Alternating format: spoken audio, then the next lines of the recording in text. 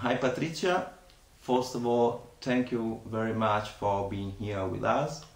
Uh, Before speaking about the topics you focus your attention on, I would like to ask you a more general question, a methodological question concerning the status of the contemporary philosophy.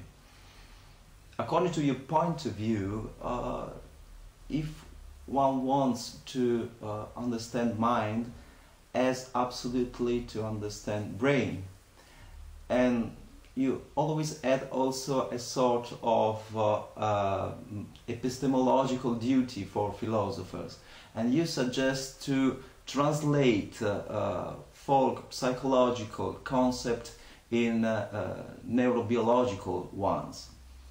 According to this perspective, I would like to ask you, how could it be possible to speak about philosophy, to debate on philosophy, and moreover, to teach philosophy without any sort of scientific background? Well, that's a very wonderful question. And I think that what is really at the heart of your question is the recognition that many of the traditional questions that philosophers have asked about the nature of how we make decisions or what it is to be conscious and aware of things, about the nature of morality, that these are questions which for a long time could be discussed in isolation from the sciences. But over the last, let's say, 50 years, that has really begun to change. And we're beginning to realize that there are discoveries about the brain that bear on those questions in a way that allows us to understand quite differently the nature of functions such as decision-making and learning and memory and so forth. And so I think it is now getting difficult to ask questions in philosophy and to teach classes in philosophy without having some scientific background, or at least some background in the psychological and neurobiological sciences. Because students want to know, for example, what's the difference in the brain between someone who is a psychopath and someone who is not. And by psychopath, of course, I mean someone who does not feel remorse when they do dreadful things, someone who really doesn't, in a certain sense, have feelings of guilt, they don't have a conscience. And so students will want to say, well, what's the difference in the brain? Is this a function of a difference in the brain between healthy people and psychopaths? Or they may want to know what happens when someone is addicted to a drug, like, say, cocaine. And it isn't good enough anymore for a philosopher to have a kind of armchair understanding of addiction, because we do know quite a bit about the actual changes in the brain that lead to addictive behavior. So your question is actually a very deep question about the really significant changes in philosophy that have come about as a result of developments, not just in neuroscience, but also in psychology and in evolutionary biology. According to you, what do you think philosophy can actually add to scientific findings? That's also a very good question. Why aren't we just neuroscientists? Now, different philosophers will have a different take on this, but the way I think about it is like this, that any given neuroscientist is generally involved in experiments on one particular small domain of questions. For example, they might be particularly interested in the nature of decision making. And so they will go very deep in a vertical direction to know about that particular subdomain.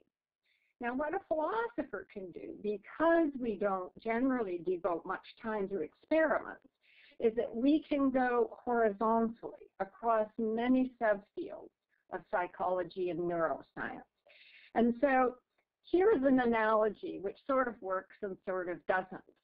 But there are, I think now, philosophers who stand to neuroscience and psychology the way that theoretical physicists stand to experimental physics. That is, they synthesize, they theorize, they pull together from very broad range of disciplines. So one function, I think, is a kind of synthetic function, to go very broadly and take advantage of the vertical depth in all of these other subfields.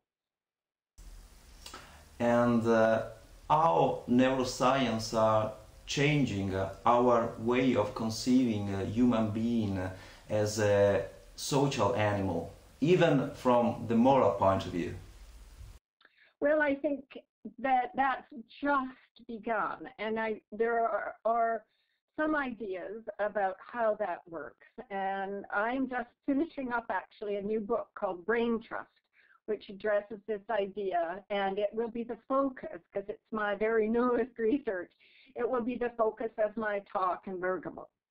And basically the idea there is that discoveries about attachment and bonding in all mammals that are very different and result in the different structure of the mammalian brain are kind of the platform for caring about others.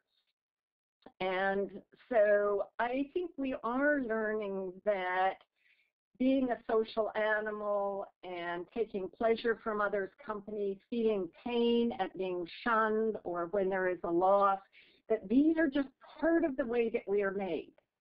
And that although culture adds enormously to this basic biological platform, pretty much across the board, I think we have this aspect of caring, especially for offspring, kin, and then the circle gets wider to friends and family that's perhaps quite distant.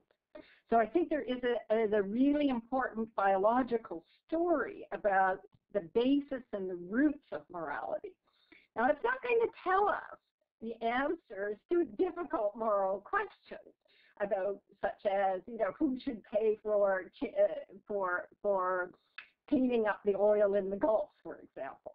It isn't going to tell us answers to those kinds of questions. We have to answer those in the same old way we always have, by getting together and negotiating and drawing on information and trying to solve the problem. But I think that it gives us a much broader perspective to understand the nature of moral motivation and where it comes from and why it can be so powerful. How do you think technology would change our way of living and thinking moral?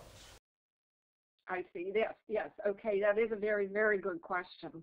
And of course, technology, probably from very, very ancient times, has had an effect on the moral values that people have. And one very obvious way in which that's true is that technologies that allowed people to travel, for example, even just by boats or by train, and then to get an understanding of how other people do things, and that one's own intuitions about what's right and acceptable and what's wrong and unacceptable are sometimes at certain places rather different from how other people do things. And I think that kind of broadening has always been tremendously important. I think it's allowed for certain kinds of tolerance that we probably wouldn't have otherwise. I mean, it's a very old-fashioned thing to say, that travel broadens the mind, but of course it does. And then a certain way, I think the internet has done that too.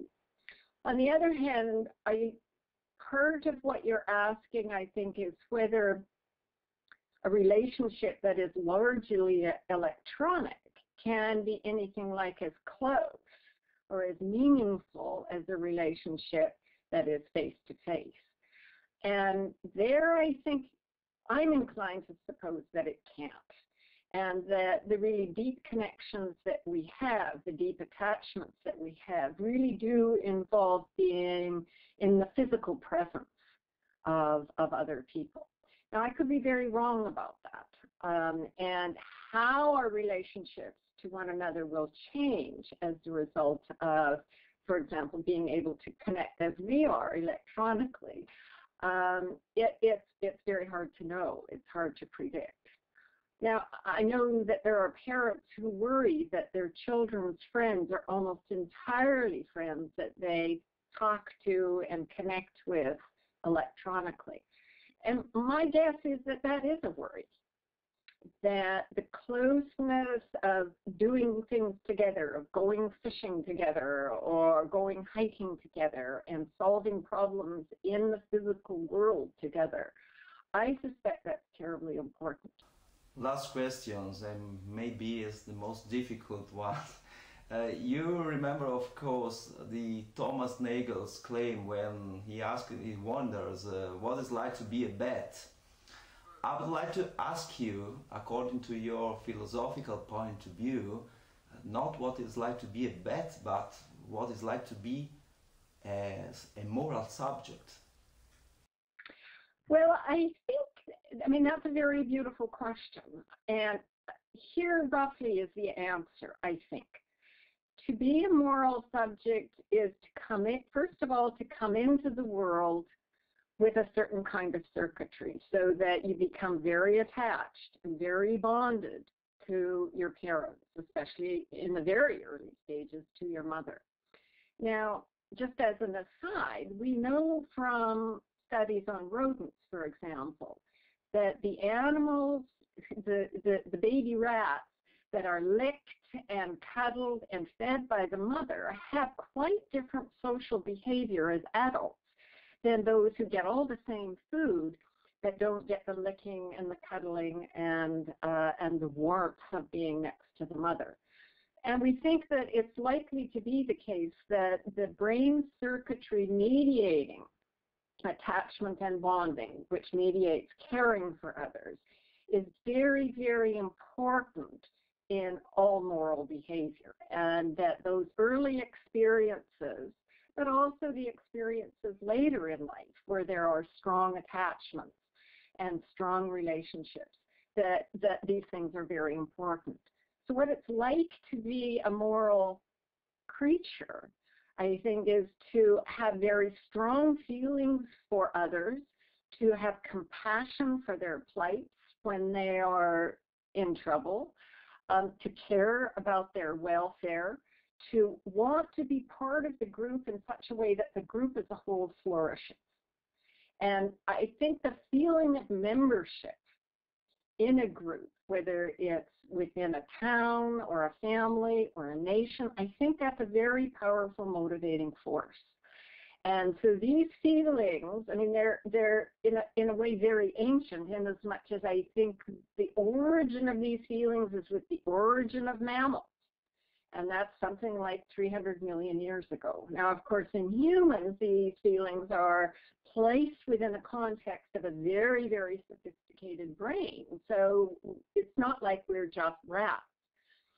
But these feelings are very deep and very powerful, and they were clearly part of the evolution of hominins, Homo erectus, Homo heidelbergensis, and then, of course, Homo sapiens. So thank you very much, Patricia. I hope to see you soon in Italy, and goodbye.